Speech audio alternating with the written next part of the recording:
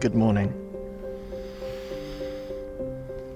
Sometimes you get up and you just see there's these sunrises and they're like, oh my God, 6 a.m.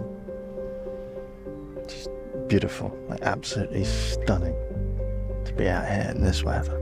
So yeah, good morning. I'm gonna wake up slowly and get coffee, but I thought you'd want to see this, so I'm busting for a piss. So yeah, I'm gonna get on and get that done. This is how I want to wake up and drink my coffee. Beautiful, still morning, amazing sunrise. Hair by Crazy Meg, but nonetheless. Today we go to Koh Phi Phi.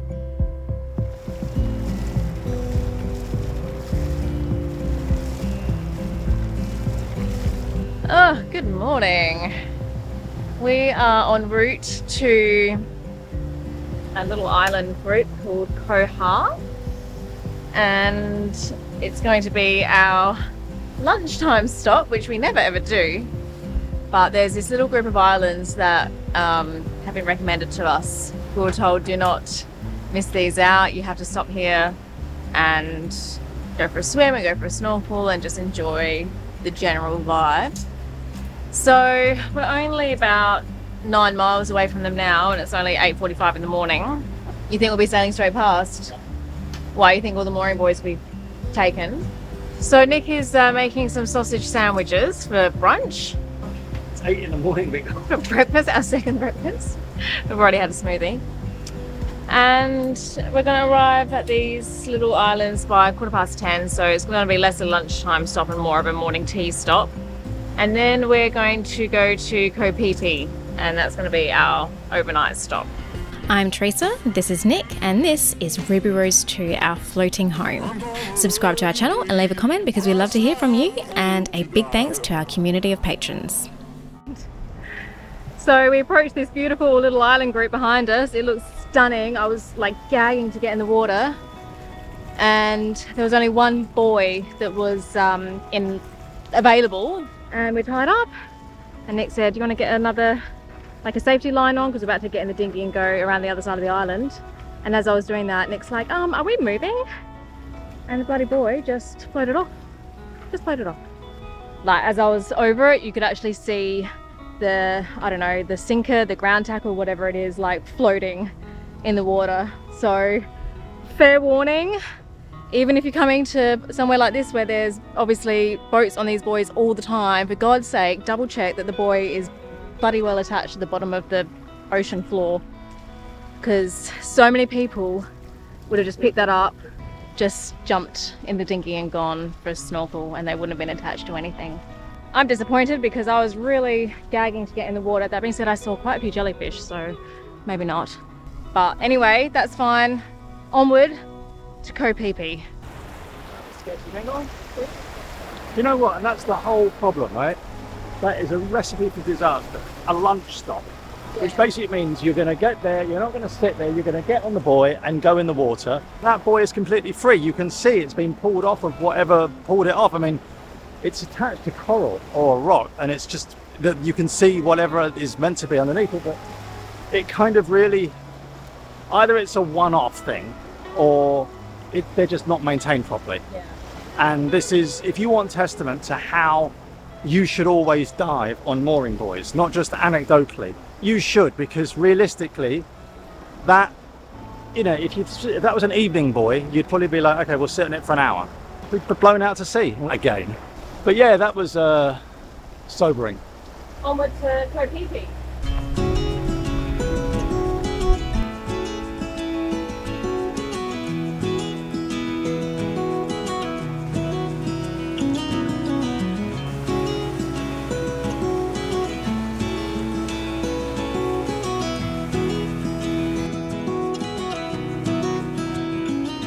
Alright, here we are in Koh Phi Phi. We're anchored. Nick's having a little nap, and when we got here about an hour ago, this bay had 2 other boats in it, one little monohull and one. Hello. It's all getting a bit cozy in here, despite the fact this bay is ginormous. It's like that herd mentality. You just go for where the other boats are anchored without, you know, giving it too much thought. Anyway, whatever, we're only here for a night, it doesn't really matter. They're all behind us as well, so If they drag, won't be onto us. Won't you miss the ones you know? I'll be here, hanging on, waiting for your call. Seems like time as a wave passing by, leave a mark in our mind. Nick and I were just saying how absurdly lucky we are that this is our view and that we're here in Thailand on our beautiful boat. It's there's definitely pinch me moments, and this is one of them. River's gonna cry when you're gone, gone, gone, gone. River's gonna cry when you're. River's gonna cry when you're. Well, that was a bit of an eventful start to our day. We raised the anchor and then had no steering, and I'm like, okay. We seem to be heading back towards all the other anchored boats instead of out of the bay. So we just quickly dropped the anchor again. Luckily we're only in, I think, about 12 meters of water. I think it's just no obstruction, so it's in somewhere in here. Okay. So it won't go to port at all? It's right to port now. Which way won't it turn? It won't turn to port. Okay, try it to port now. Try it to port. Try it to port. I want to see where it lands. Alright. Alright, that's where. So you can see here that it won't go further to port. Okay, is the boat stable? Yes, and also I've got an anchor alarm on, so. Okay. You found it? Yeah, I think so. Like one of these panels, the floor panels that have collapsed. Ah. Yep. Yep. Yep. The steering back. Yep. Okay. Yeah. Okay. Well done us. So yeah, we're letting Seawind know so that they can. I think Nick said that the maybe he didn't say the camera. Nick, did you tell everyone what the issue was? No, you didn't. But our lockers have false floors, and they have to have false floors because if you want to get to underneath the lockers in the stern of the cockpit is the tie rod system, and it's a big stainless steel bar that essentially ties the two rudders together. The lockers in the forward part, the locker floors, they have small tabs, and those tabs hold the base of the floor, and essentially one of the tabs failed. You found that the other day. I found it the other day. I'm like, what? Where did this come from? And I kept it. I'm like, I'll find out where that comes from. And what it is, it's just that tab failing. Essentially, the vibration of the boat or the motion yesterday at anchor just caused the floor just to drop at about an inch. Not even that, just an inch. But it was enough for that drop to actually foul the end cap of the steering system, which essentially meant that as you tried to steer to port, the end cap of the tie rod just was bound by it. Yeah. What is essentially a 2-inch by 1/2-inch tab, you lose your steering. Well, it's like tiny little things with big consequences. The same with the knob screw coming out of the mast track. Yeah, and that's the whole thing about. But you know what? We've been living on boats now for a very, very, very long time. More often than not, it's exactly what it is. You know, something ridiculously small causes a whole heap. We had one small component failure in our water maker, which essentially was just an elbow joint, lost the water maker for a week. Screw backs out, lost the mainsail, tab falls off, lose our steering. It's not like there's a whole repository of, oh, this has happened, therefore it's this. There's just such minor random things. It's actually chasing the problem that causes the issue. You're like, it's taking me an hour to try and find out where this screws come from or why this is binding. I don't think, Therese, what would you say on this? I don't think this is a beginner's boat. Oh God, no. This is a complicated boat. I feel very, very comfortable now in knowing where, you know, what's behind panels and where to look. But honestly, I think if you remember back to the videos that we made back in probably September last year when we were just taking this boat down with Nicky and Jason, it felt at that time that we had just bitten off far more than we could chew. And honestly, at this point, I am becoming more comfortable with diagnosing issues, if not fixing them.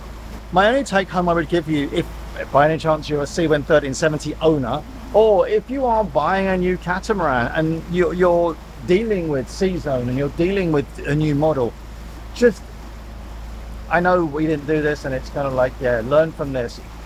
Spend a year getting to know the boat. Don't just buy it and whiz off around the world, because you will find these problems and they will be far, far more difficult to diagnose underway. When things happen like this, we just work well as a team, and I kind of think that that is that's a good thing, right? You know, get the boat stable, make sure you're not going to hit anything. One gets the anchor down, one monitors this, the other one jumps in, blah, blah, blah. Then you just go through why is it's not working? Is it one rudder that's jammed? Is it two rudders that are jammed? If it's two rudders, it can't be both rudders jammed. So if neither goes, it's got to be the tie rod. Now let's take it all apart.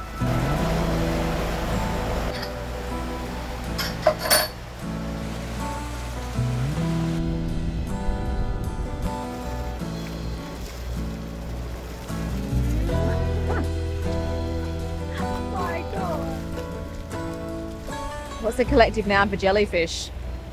A swarm of jellyfish. Okay, can someone in the comments please tell me, because we've been seeing these jellyfish like everywhere since I don't know, in the last maybe 50 miles. And what are they? What species are they? Are they poisonous, dangerous, venomous, stingy? Do they sting you? Will they kill you? I'm Australian, so as far as I'm concerned, like everything is potentially deadly. But I have tried Googling it and I can't work out what kind of jellyfish these are. So please, someone in the comments, tell me, should I be scared of them? If I accidentally rush against one, will I die a horrible, painful death?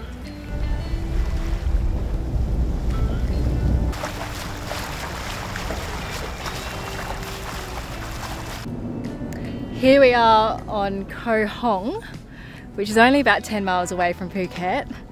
And we've actually been here before. In 2019, you may recall, all those many years ago, Nick and I chartered out of Phuket. That's just a little bit of wake from a passing boat.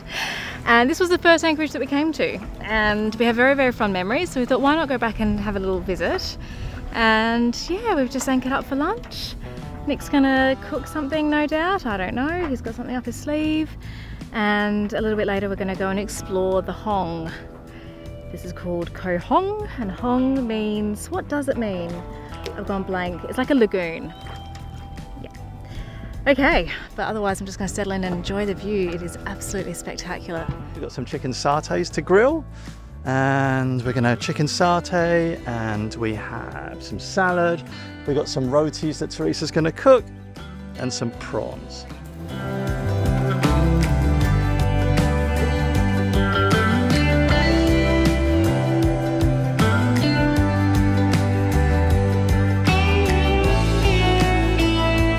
That boat has not just pot plants on the back, but a bloody helicopter. I looked it up. Apparently you can charter that boat from $650,000 a week. It is, I think, the hottest day we've had yet. It just feels so humid and still. We just checked the water tanks and we had 19%. And our batteries were down to like 40%. So we thought, well, we need to run the water maker. Let's put the engines on, one engine on, and run the water maker. And we have a big problem. I need to get this sorted out now. Another hose fitting is exploded, and everything is soaked in here. This to this. Look at this. This is just bollocks. Straight fitting. Like there's no barbs here, right? It is a pressurized system, and to use a straight piece of stainless steel to join two hoses. This is a pressure fitting that they've used, right? It's completely smooth. It's completely rusted on the inside. This is not what you use to join hoses together. You just use this. They're barbed fittings for a reason. Thankfully, Phil Harper gave us a spare double-ended brass barbed joint.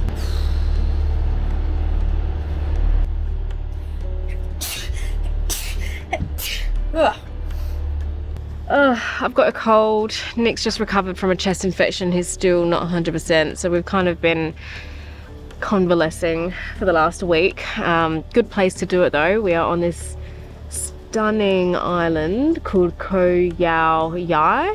We've been in this anchorage for a week now. Us, and I thought a week was a long time to spend in an anchorage, but there's two other boats who were here before us and they're still here, so the three of us have just been like sat here all week and we don't want to leave. We're just so happy here. We're slowly running out of food and there's a 7-Eleven on the island and that's it. So the only problem is that the water, although lovely, is like swarming with jellyfish. Sometimes there's bloody dozens of them, and then sometimes there's like, you can't see any. So yeah, we just braved the water, went for a quick swim. To be fair, I've had a couple of jellyfish close encounters in the last week, and I don't think they sting, or at least I haven't had any stings from them, but still, I come from Australia, we're wary of the wildlife. My dad came out to visit us for a week and a half, so we've had a bit of a break actually from filming, and well, haven't had a break from editing, but I've had a break from filming because I just wanted to spend some time with my father. So it was really nice having Dad here for a few days and for him to come sailing with us on the boat and get to see a little bit of our lifestyle. And you know, I think in a different life Dad would have been quite happy to live on a boat. In fact, I know that he would have been. So the fact that he got a little glimpse into this lifestyle was really special. He's gone back to Australia now, and Nick and I have been fighting off this chest infection for the last 4 or 5 days, and yeah, now we have to start turning our attention to taking the boat back into Phuket, and then getting her ready to ship to Turkey. That's happening like next weekend, so we're gonna have to start thinking about actually getting the boat ready. We've just been in like chill, recovery, holiday mode. We're celebrating the end of our time in not just Thailand, but in Southeast Asia. We'll probably never come here on a boat again. I mean, never say never, but it's not in our 5-year plan, put it that way. And it's been such a special experience, and I can see, you know, we've sat here every day and we've said, I can totally see why boats end up in Southeast Asia and then just don't feel the need to go anywhere else. It's just such a special cruising ground. So yeah, we're just kind of enjoying the last few days here in this anchorage, and then we'll be heading back to Phuket to get Ruby Rose 2 ready to ship. Oh, I forgot to tell you one thing. Our canopy's up. We got this canopy up on like day 1, I think. As soon as we got here, we're like, all right, time to get this bloody canopy up and running. And she's massive. She's like, as Nick said in an earlier episode, like an actual marquee.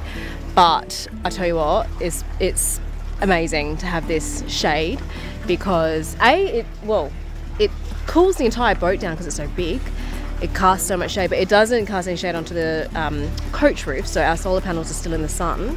But also it creates like another living area out here, and it's so nice. And this is the coolest part of the boat, because obviously if we didn't have this shade here, we wouldn't be able to sit out on the foredeck. There's no way. So we're out here in the morning, we're out here during the day, we're out here in the evening, and it's just so nice. And it keeps our cabin really cool as well. Those opening hatches are our cabin, and it keeps the saloon cool. It's amazing. We are totally in love. So absolutely convinced that was like one of the best things we've done for the boat.